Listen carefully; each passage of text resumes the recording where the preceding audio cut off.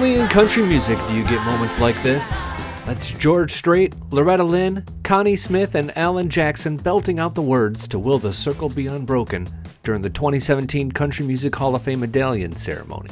Jackson became a member that night and Lynn praised him during her speech.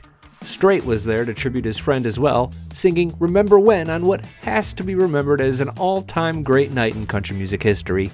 Thumbs up if you agree. I'm Billy Dukes, and after Loretta Lynn's death on October 4th, 2022, so many stars spoke up to remember her or to recognize her influence. Most were just fans, but George Strait and Loretta Lynn were friends. How about you? How will you remember Loretta? And which of her many hit songs made a difference in your life? Let me know in the comments section below, and please consider subscribing if you're a fan of hers, George's, or any of the greats in country music. We cover these legends a lot. True story about that Hall of Fame appearance.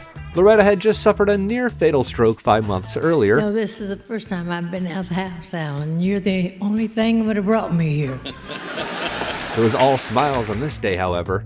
After that Hall of Fame performance, Loretta would share this photo on Facebook with a caption, "George Strait is such a sweet friend. Handsome, too." Almost 2,000 people tapped like for that.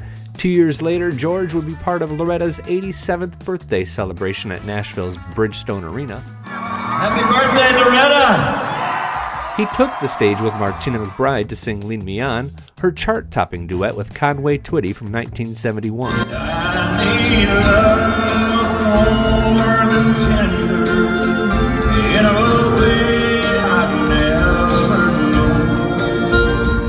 If you want me, I'll go with you, but you'll have to lead me on.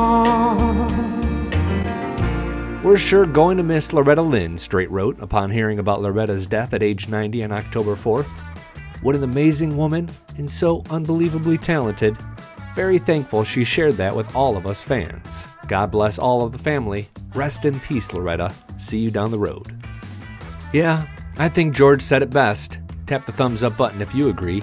There were so many reactions to her death, and many were equally personal, from Carrie Underwood's story of Loretta tapping her on the butt, to Tim McGraw sharing how his wife and daughters are better women because of her.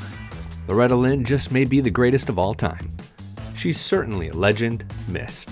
I'm Billy Dukes with Taste of Country. Thanks for watching, and thanks for subscribing.